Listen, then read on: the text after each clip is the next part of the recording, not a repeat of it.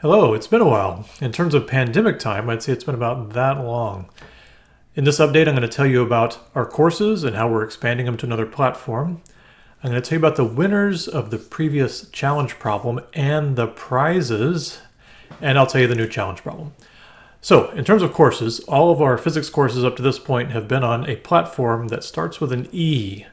All updates will be platform agnostic now, since we are on multiple platforms. So just to reach more people, we're putting some of the courses on another platform that starts with a C. Maybe you can figure out what it is. It has lots of courses on it in this new era of online education.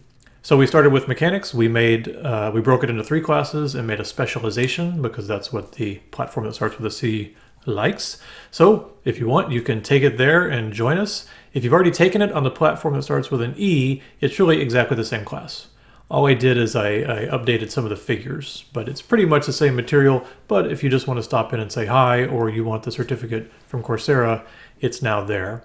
Over the holiday, we are also converting the electricity and magnetism course. It will also be broken into 3 classes and turned into a specialization. And then, once we finish that, I'll finally figure out what to do with my favorite class, waves and optics. It's really going to happen in 2021.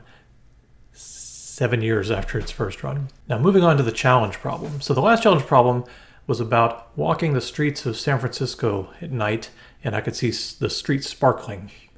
And what was really interesting is far away the sparkles were slow, and as they got closer to you, they got faster and faster. So why does that happen? That was basically the question. So I'm going to declare 3 winners. So the first winner that answered first was Mijik, our community TA in AP Physics 1, who's for several years been a very dedicated community TA, which we appreciate. And they said that what's happening is it's like a mirror. You know, when you see a mirror in the ground and the sun hits it just right, it flashes in your eye. So there must be similar little shiny surfaces in the street. And that is correct. So that is why Mijik is winner number 1. But then Lars Marcus came in. And he got a little more detail with diagrams, drawing how the angle changes. You know, from the light source to whatever's reflecting on the ground to your eye has one angle far away, and as it gets closer, that angle gets smaller. The change in the angle would affect how fast the light rays go across the mirror to your eye. So Lars Marcus also a winner. But I'm going to make a 3rd winner, and that is Tiger U 8900. So Tiger U 8900 came in and said, basically those are both right, and they did the whole thing with related rates and like the chain rule and differentials. Very impressive to really show mathematically that yes, as you get closer, the rate does get faster. All 3 are correct. And now for the prize. It's a physical prize. So if Mijik, Lars Marcus, and Tiger U 8900 can get me a mailing address, I am going to send them this Physierge hand soap. That's right. Very luxurious item here, the Physierge hand soap. Only 3 in the world exist, and you will have one of them if you can get me a mailing address. It's supposed to be a hand soap, and when I got it, it's kind of big, more like a body soap. I don't really want to think about that, so let's just call it a hand soap. Please only use the Physierge soap as a hand soap. So now that you all are very jealous that you want your own Physierge hand soap or equivalent prize, let's talk about the next challenge problem.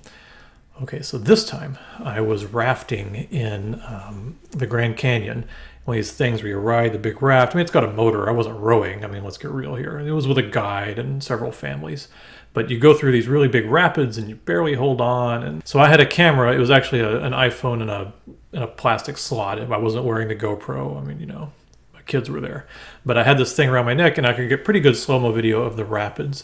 And I noticed that when it splashed, you saw lots of little drops flying through the air, and in slow-mo it looks kind of cool.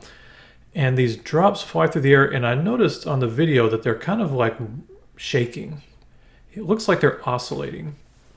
So I got to thinking, if this spherical drop is oscillating, like widening and, you know, contracting and expanding, you know, contracting on one axis, expanding on the other, and then switching, you know, because it has to conserve its volume because it's an incompressible fluid. That's an interesting oscillation.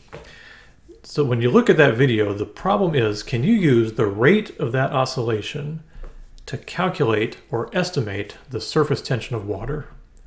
I decided that it's possible, and I did it, and I got pretty close to the actual value, within a factor of 2 or 3. So there's a way to get from the oscillations of a sphere of fluid to the surface tension of water. This is a pretty hard one. So this is sort of if you've taken the 201 waves in optics and really understand why oscillations occur and think about that, you might be able to do it. One thing about it though is when you watch the video, you'll also say, well, those drops might be rotating. And I agree, it's hard to tell if it's like a wide drop rotating or if it's one oscillating like this. So I just assumed it was oscillating like this, and I got the rate and I got about the right answer. So let's just assume they're really doing this. You can watch the video and decide which ones you think are rotating and which ones you think are doing this oscillation. That's up to you. But in the end, it's not so much about measuring that rate and confirming that's the motion. It's about getting from that motion and that rate to the surface tension of water. See what you can do with that. And I will see y'all next time.